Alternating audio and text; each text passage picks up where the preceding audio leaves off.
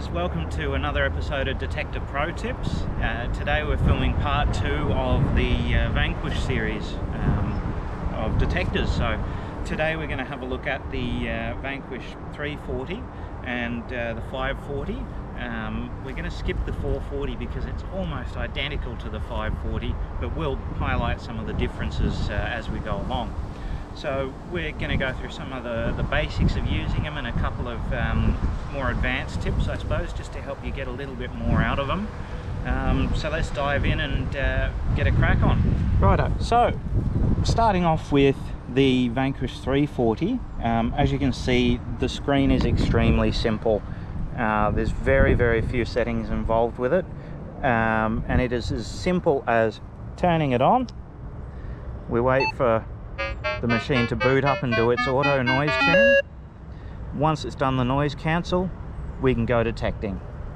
We'll put it in coin mode for what we're going to do here, but in this one you can see jewellery mode simply just opens it up a bit more, and all metal lets everything come through, and that's real important because I'll show you how we can use that all metal mode to our advantage as we go. So now looking at the 540 and the 440, they're exactly the same display wise. The only difference is the 540, which we've got here, has our Bluetooth button and also the backlight button up the top here, but other than that all the controls are identical. So this one here, to get set up, just a matter of switch it on, wait for it to go through its noise cancel procedure. We're going to set our mode to coin mode, which we're already in, and go detecting. We'll go for a pro tip straight up though, with regards to the machine's sensitivity, which is this little icon here, and which is adjusted by this plus and minus in the middle. If we have our sensitivity turned right up, hopefully you can hear we're getting a lot of chattering and chittering, and that's caused by the electronic substation we've got right next to us here. So running our Vanquish at a full sensitivity is probably not a great idea here. So to set the sensitivity to the right level, we'll simply just come back on the sensitivity just until we stop getting the chattering whilst we're holding the machine still. So where we are there is pretty good because we're not getting any electronic noise and we're running the highest sensitivity possible.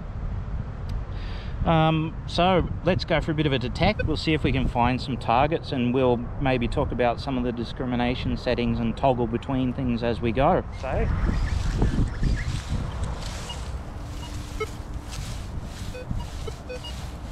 and again, like if you're getting jumpy, jittery signals, bunging it all metal, see if it goes negative.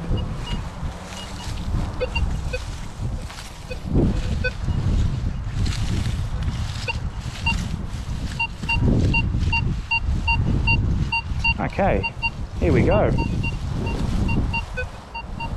Okay, so what we might do is I might demonstrate how to pinpoint. So Taylor can come around the back here.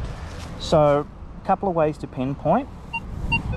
Once you hear your target, is just to stop to the side. As soon as the beep stops, stop. Press the pinpoint button in here, and we're going to move side to side very slowly and stop when we get the target indicator lining up, and then we're going to move back and forward, and the target should be right in front of our shaft there. So we'll push the pinpoint button and see if we can locate it. So there it's lined up, and if I come backwards a bit and forward a bit, so it should be right there in front of the shaft. So I think it's right about here. So it's really handy to have one of these things, to pro find or a pinpointer.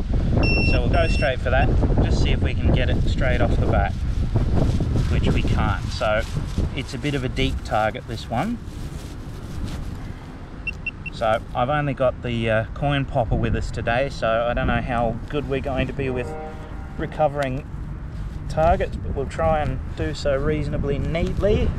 So what I'm going to do here is cut a little bit of a line through the grass, big enough that I can just open it a little bit. Just enough that we can get our pinpointer in. And sure enough, had it or not. That might be my ring. Let me take my ring off, everyone. Always take your jewellery off when you're detecting, folks. Once again, it's a bit too deep, so we might leave this target for a day when we've actually got a proper digging tools with us.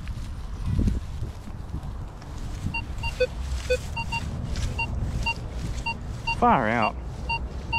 This one's saying it's shallow.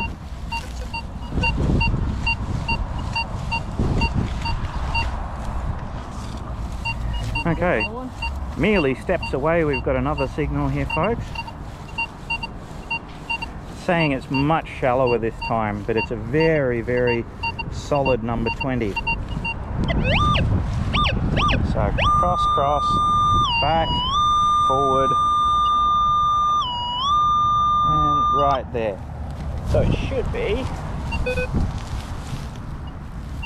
right about here. So I think this is either going to be a coin or a bottle cap. Right there. Let's get our coin popper. Oh, I think you got it. Ah, it's a root. Oops, not using it very well today. Oh, it's an art, hooking coins out. Gotta find it first.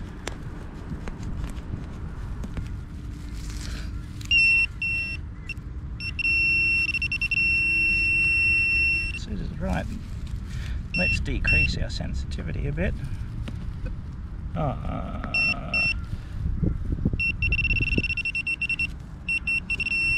right in the bottom. Actually, you can feel it there now. Let's see. Oh, that's the phone ringing. Yep. Trying to get that one. It's a daylight helpline. Gold Diggers Metal Detectors, this is Cory speaking. Yeah, not bad, and yourself? Yeah, no worries at all. Cheers. Just as I've hooked onto the target too. So, I'm pretty sure it's a coin or a key. I can feel it. We found a few keys here, haven't we? Yeah. Oh no, it's in a funny shape. Oh, oh, it's a hose. Hose nozzle. So what was that coming up as? That was coming up as 20 to 21. Wow, that's got a bit of age to it as well.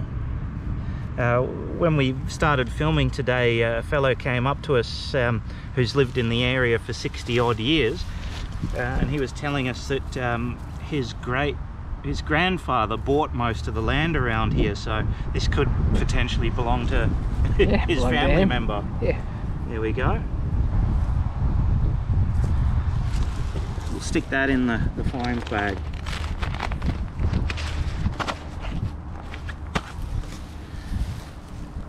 Right, let's continue. It's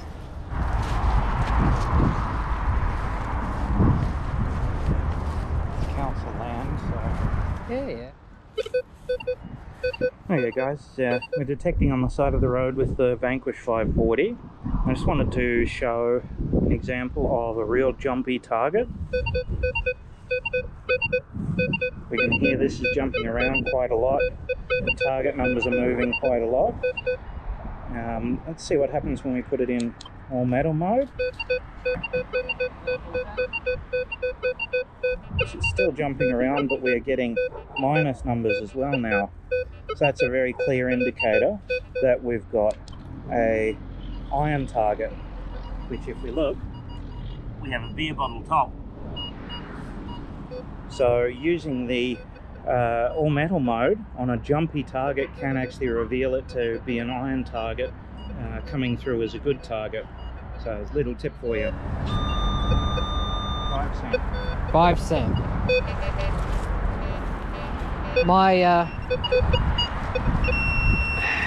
My bet is 4x, maybe a VB.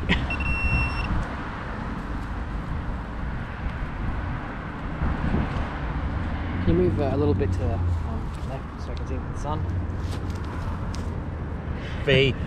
Well, you were half right. Yeah.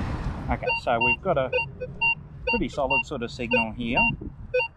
Could be a coin, but one thing we can do to try and eliminate rubbish that mimics a coin is when we pinpoint, if we go across the target very slowly, you'll notice that coins are very short and sharp in their response, but cans or bits of trash, if they're quite large, give a wider response. So let's pinpoint it and go over it slowly.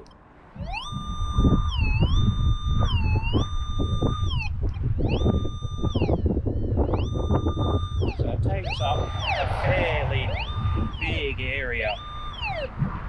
So that's sort of can sized. So I'd say that's probably more likely part of a can, quite a large bit, giving us the same sort of reading. Do you have a coin? So put the $2 coin down. See, it's a very, very short, sharp signal, and when we pinpoint it, even going over it very slow. Just there for a fraction, isn't it? Yeah, it's just a woo, woo. So that's one really good way to eliminate trash that mimics coin sort of signals. Okay. Bye, Garrett. So now we'll have a look at how the notch discrimination works on the 440 and 540. So in this little area we've got here, you can hear we've got quite a lot of targets. Might turn our volume up. You can hear we've got lots of different targets of all different sorts. And let's say we really only want to find our $1 and $2 coins.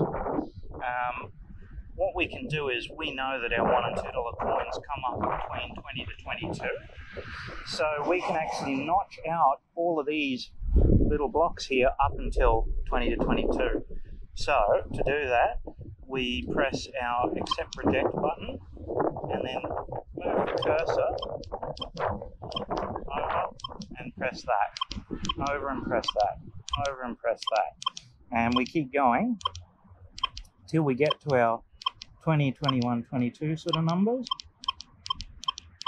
And we'll block the rest of it out. Everything. We're just looking for the coins. Yep, we're just looking for 1 and 2s. So now when we detect that same spot, the machine's totally quiet. 19. 23 we're getting. But it's a bit scratchy. So if I put it in all metal, we can see we're getting numbers that are jumping everywhere. 18 to 20, 22. You can see now that the whole area is very, very quiet. And if I get our $2 coin again, just bear with me.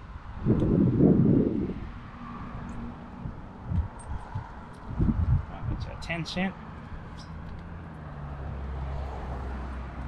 $1 coin. So we'll chuck our $1 coin down.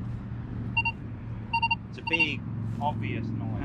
We can program any of the search modes to do that. Okay. And in fact, we've got, if we press our mode button down the bottom, we probably really should have set up the user mode to do that. Yeah. Because now I'll have to go and open everything back up for coin mode. Now your coin mode is set up just to look for $1 and $2 Yeah, my coin coins. mode is now set up just for $1 and $2 coins and nothing else.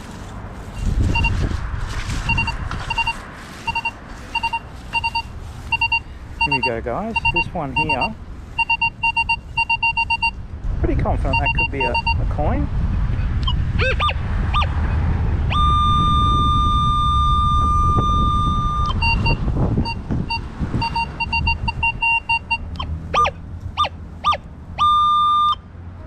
Let's have a look, shall we?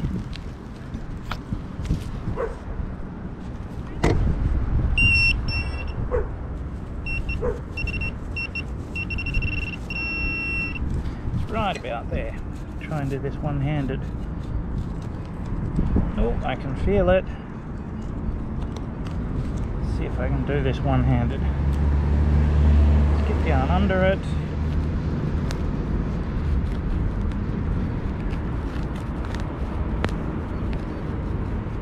Where'd you go?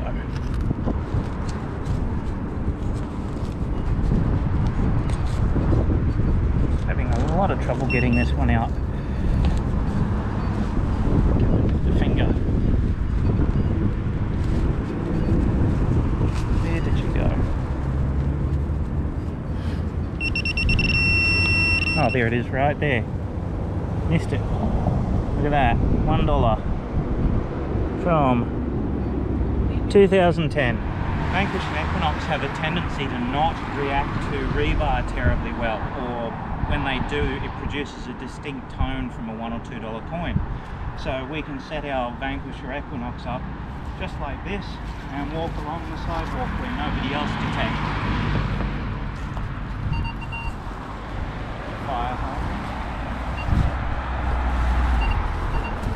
Right here. Depth indicator? Shallow. Shallow. Alright. 20, 21.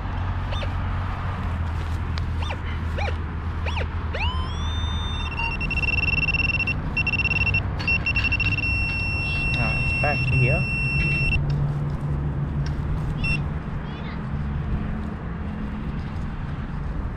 Can't feel it.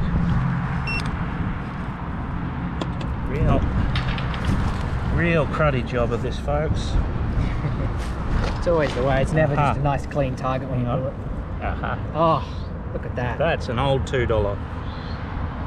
Where are we? What year? 2006. Oh, there you go. Marvellous. We can get a can from the Korean shop on the way back. Righto.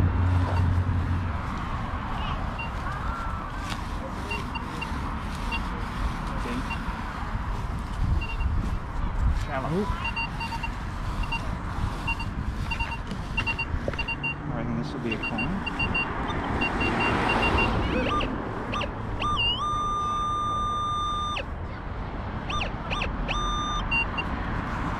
Right next to it.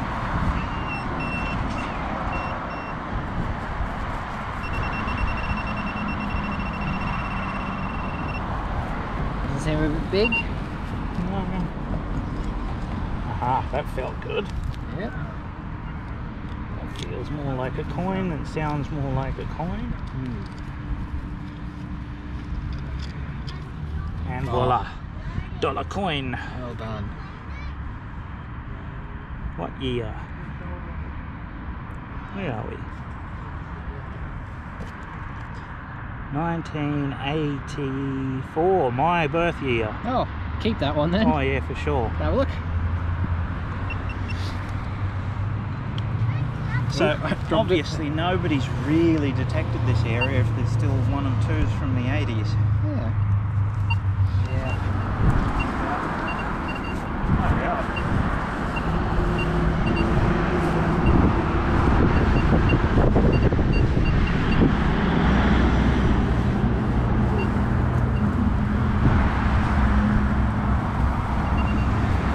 Oh.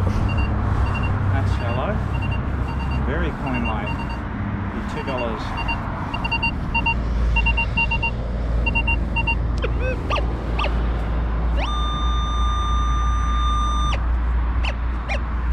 Using the tip of the coil again? Using the tip here.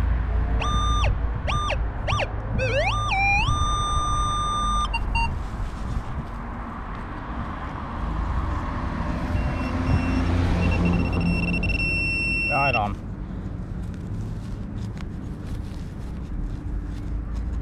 That other fella was right. Oh, part of a ring. Cool little skull ring thing.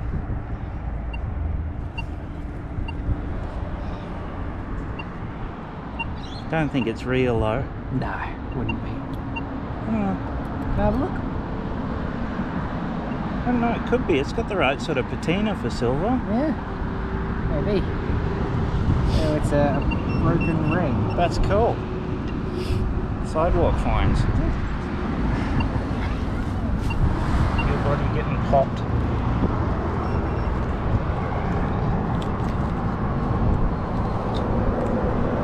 That's something.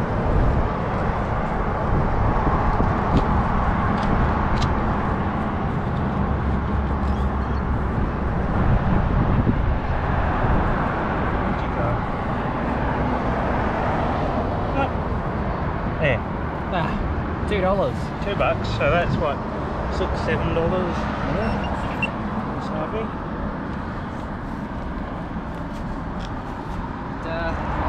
Here's a shop. Remember, guys? Yep. Daylight helpline. I can actually point to it. So thanks very much for watching this episode of Detector Pro Tips. Tune in, we'll be adding some more content as we go. I'm Cory and we got Taylor behind the camera. Hey Thanks guys. for watching. See ya.